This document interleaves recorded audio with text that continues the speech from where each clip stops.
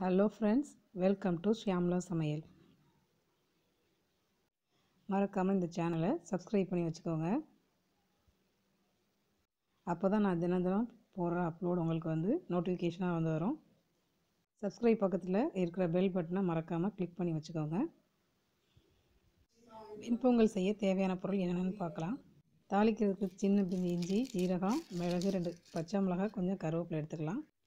நான் 1/2 டம்ளர் அரிசிக்கு 1/4 டம்ளர் பருப்பு எடுத்து வச்சுருக்கேன். அதை இப்போ ஊற வச்சிடலாம் ஃபஸ்ட்டு.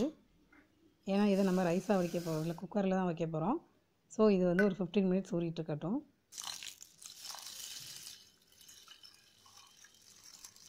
இதை சில பேர் இட்லி அரிசிலையும் செய்வாங்க. நான் நார்மலாக நம்ம ரைஸ் சாப்பாடு பேஸ் பண்ணுற அரிசியில் செய்கிறேன். இப்போ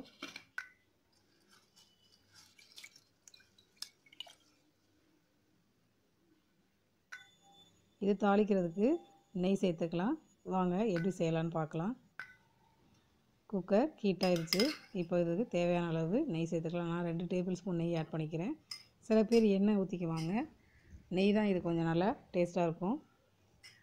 நெய் காஞ்ச உடனே எடுத்து வச்சுருக்க ஸ்பைசஸ் ஆட் பண்ணிக்கலாம். ஃபஸ்ட்டு கருவேப்பிலை சேர்த்துக்கலாம். இதோட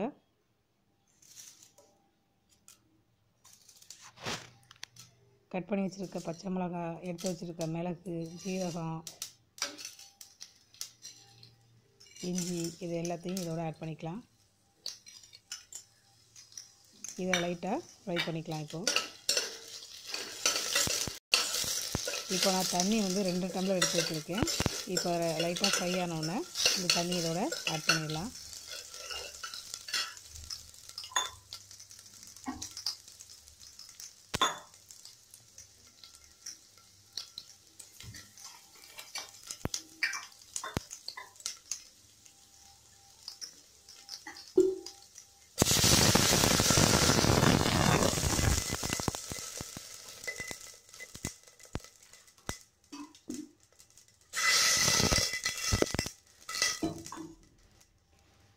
இந்த தண்ணி அப்புறம் நம்ம எடுத்து வச்சுருக்க அரிசி ஆட் பண்ணிக்கலாம். அதுக்கு முன்னாடி தேவையான அளவு உப்பு சேர்த்துக்கலாம்.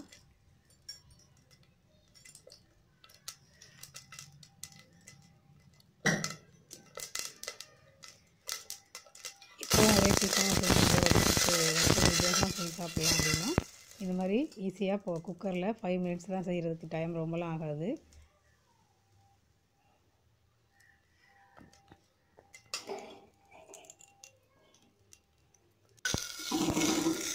இப்போ கொதி வந்துருச்சு. கொதிச்சதுக்கப்புறம் நம்ம எடுத்து வச்சுருக்க அரிசியை இதோட ஆட் பண்ணிக்கலாம். அரிசி பருப்பு கலவையை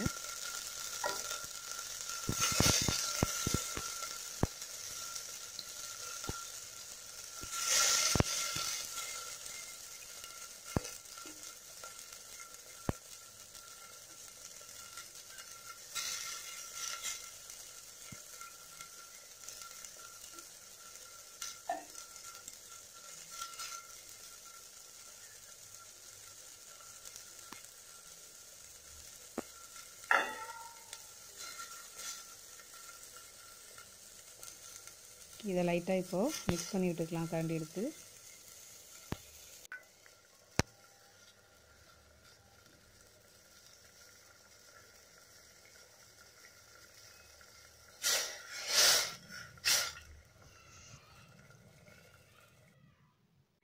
இப்போ மூடி வச்சு குக்கரில் வெயிட் போடலாம்.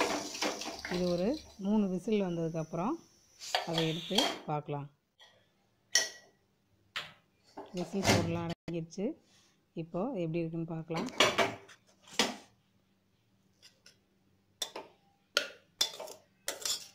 நல்லா வெந்துருச்சு. இப்போ இதோட கொஞ்சம் லைட்டாக தண்ணி ஆட் பண்ணிக்கலாம்.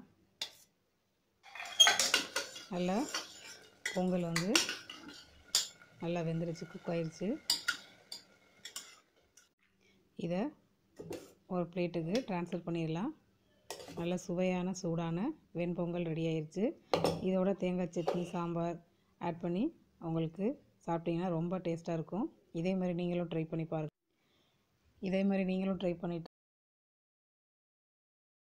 பிடிச்சிருந்துச்சுன்னா லைக் பண்ணுங்கள், ஷேர் பண்ணுங்கள். மறக்காமல் இந்த சேனலுக்கு சப்ஸ்கிரைப் பண்ணுங்கள். தேங்க்ஸ் ஃபார் வாட்சிங்.